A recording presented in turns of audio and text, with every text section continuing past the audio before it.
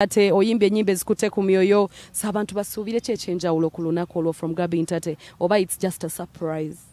Olunaku olwo isinganze nange mbagamba ekyokusuubira ate nange njabba nnimba omanyi mukama agamba I'm able mukama agamba I'm able to do exceedingly beyond what you can imagine. So there is something I imagine and then there is what God is able to do exceedingly beyond that which I have imagined. So kyensinga okumanya nze kigenda okumpesa nnyo kulaba abantu nga balokoka kulaba abantu nga bakkiriza mukama bannange era wajjabbaawo okwatula tetusobola na kukimisinga ekyo because kyenjagala okumumanye temuzze ku lwange muzze ku Mukama Katonda. Come and experience God in a way maybe that you have not experienced him before. I want to wagenda kubeerako omwoyo gwa Mukama agenda kukka era agenda kuba ku bantu.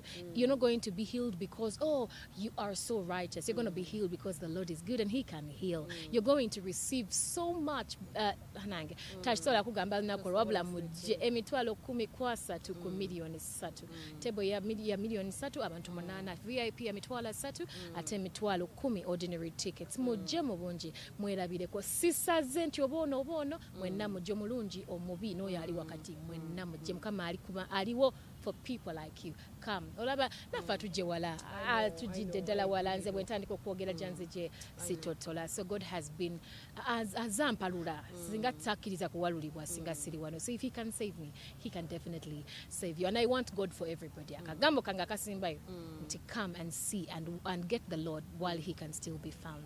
Obulamu bwa mukama bunyuma tash bunyumira ddala tuli eno tuli ena Betty oluva wano Betty mutwala waliwo tubali tusabira Betty ennaku zino mbu mukyala hajo baba alimba ajja kukkiriza nti omukazi tumulokodde kwano Betty yaguze table. Naye omanyi bwengendo jimu banja nga nvudde ku show.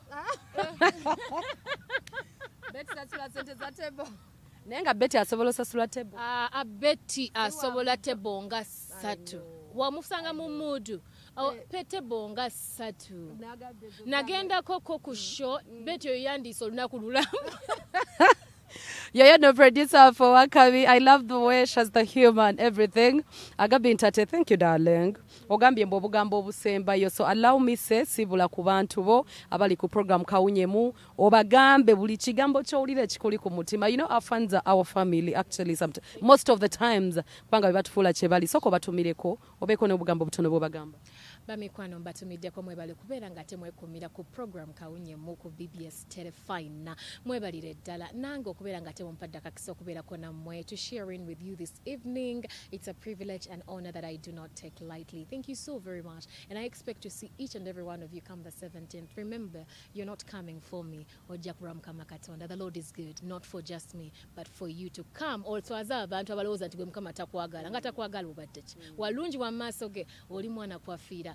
Come and witness the love of God upon your life. It's going to be right there, vividly clear and there for you. Thank you, Mama. So guys, let me say something about Gabbie Ntaate chemuyigiddeko. Bible yobedde omuntu omulungi abantu bakwagala tubadde wano nenga producer our live yabadde wano ngamba Tash Gabbie uno mukwate bwoti mukole bwati. That shows how amazing you are to the team.